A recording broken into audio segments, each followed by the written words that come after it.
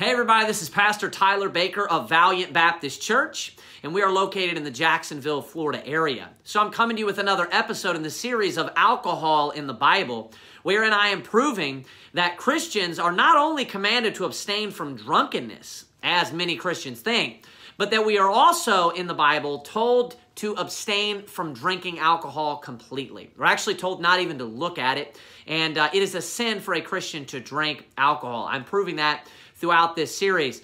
Now, a lot of Christians' ignorance when it comes to this subject is their misunderstanding of the word wine in the Bible. The word wine is an older word that just meant juice at the time of the King James Bible translation.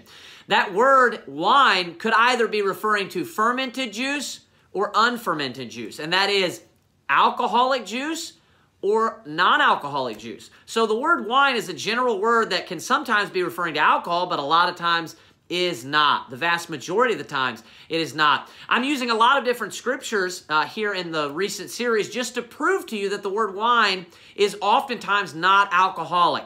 I have a really good one for you in this episode, and that is Isaiah chapter number 16, verse number 10. The Bible reads, "And gladness is taken away, and joy out of the plentiful field. And in the vineyards there shall be no singing, neither shall there be shouting." Then the Bible says this, "The treaders shall tread out no wine in their presses.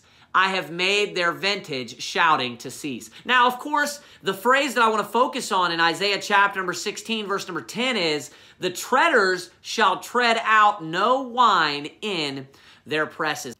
Now, most people are familiar with what a wine press is. A wine press is a tool or a piece of equipment that was used in antiquity or time past to extract the juice from a grape. They would go out and harvest a cluster of grapes from the vineyard. It still, of course, has oftentimes the vine just attached to that one cluster. They'd put it in the wine press and they would tread upon it. That's the treader that Isaiah 16:10 is referring to. That's the person that's actually stepping on or stomping the grapes. The purpose of that is to extract the juice, as I said, from the grape. Now, it is scientifically impossible for the juice that is inside of the grape to be alcoholic.